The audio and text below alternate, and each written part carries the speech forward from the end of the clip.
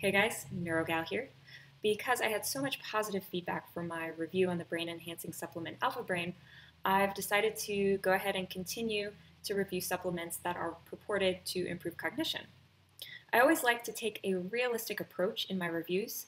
I like to break down the data so that we can really identify whether there is enough evidence to support the efficacy of the particular supplement of interest. So moving on, I am going to do a short video on the nootropic lion's mane, aka Hericium erinaceus. Please excuse that pronunciation. I'm sure it's wrong, but I tried. Lion's mane is a well-known white edible mushroom that grows on trees. It looks like a lion's mane, hence the name. It is purported to promote cognitive enhancement, neuroprotection, neurogenesis, which means the formation of new neurons, and is also purported to reduce depression and anxiety. So what is the evidence that it actually does that? Let's look at the basic neuroscience research. The studies that I found show that the extracts found in lion's mane increase the genetic expression of nerve growth factor.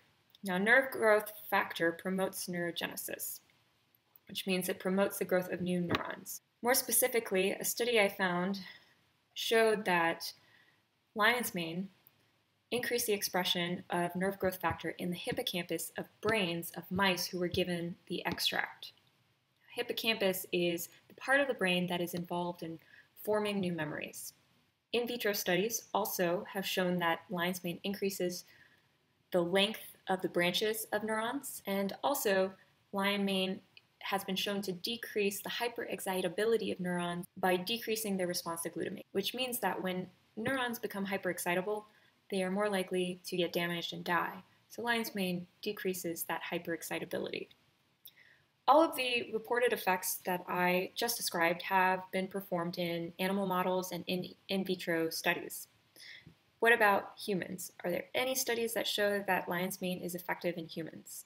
I only found 2 randomized control trials in humans. Now remember that randomized control trials are the gold standard of science. The first study measured whether lion's mane was effective in improving cognition in older people with mild cognitive impairment.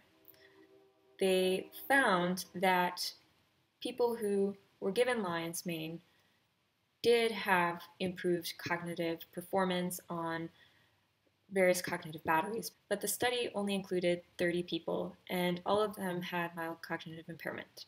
None of them were actually healthy individuals. The second study was also a double-blinded randomized control trial. This time, it identified 30 menopausal women and divided them up into 2 groups, one who would receive placebo and one who received lion's mane. What they found was that the women who were given lion's mane had decreased reports of depression and anxiety, and also decreased reports of menopausal symptoms. There was nothing in the study that actually measured cognitive performance. To recap, 1 randomized control trial in humans that showed that lion's mane could improve cognition in people who were cognitively impaired. The second randomized control trial showed that lion's mane could decrease depression and anxiety in menopausal women. Is lion's mane safe? The trials that have been performed only report mild GI symptoms in a very small number of people. There is 1 report of an extreme allergic reaction in an elderly gentleman that was likely related to lion's mane, but that is extremely rare. So overall, it seems that lion's mane is safe. People cook with it all the time. So my conclusions for lion's mane: is it effective? Well, there's not enough evidence. There is actually no study that shows that it is effective in healthy adults.